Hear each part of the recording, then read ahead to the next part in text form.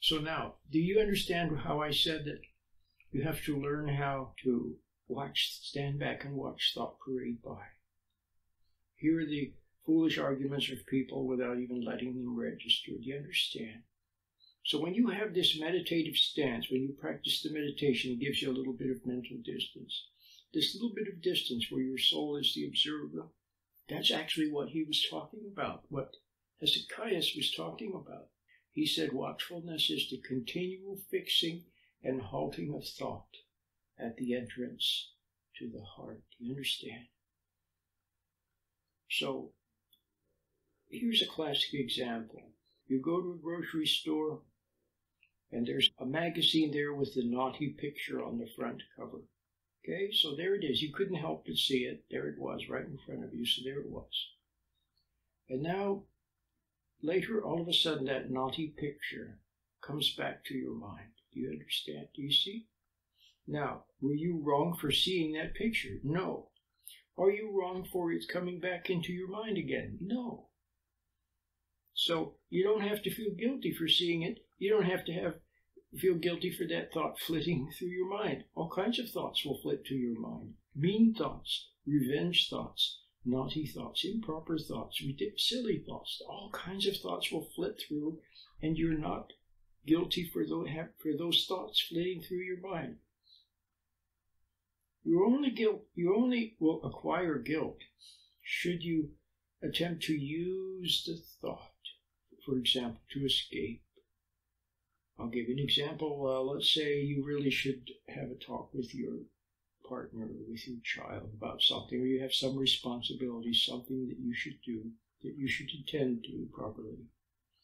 And instead you escape on a daydream of fantasy with the naughty image. Do you see how that after that, can you see how you'll come up feeling sullied?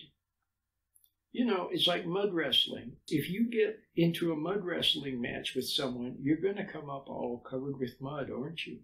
So if you float away with those thoughts, whatever they are, then you're going to come up feeling yucky.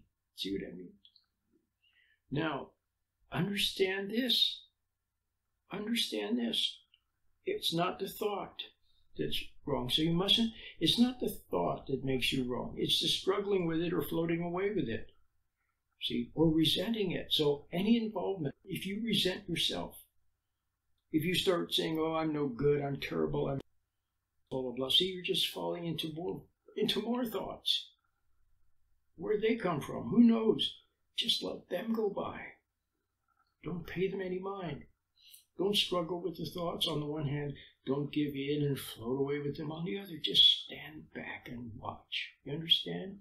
This mental distance that you get from meditation, it comes naturally. It gives you the proper perspective. And in that way, you are guarding your heart. Do you understand?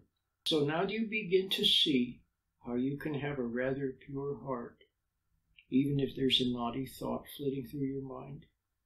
Can you see how you can have a rather pure heart, even if a thought of getting even with someone, or a jealous thought, or a hateful thought, flits through your mind? Can you see? And can you see how you can have a rather pure heart if a doubt thought flits through your mind, a thought that says to you, well, you're no good, God doesn't care, what's the use trying, blah, blah, blah. See? Just let those thoughts flit by. They're not your thoughts. Who knows where they came from? But just let them go by without paying them any mind. Yes, they may be at times a bit troubling. Yes, okay, so a little trouble, but don't struggle with them. Just watch them and let them go. Okay?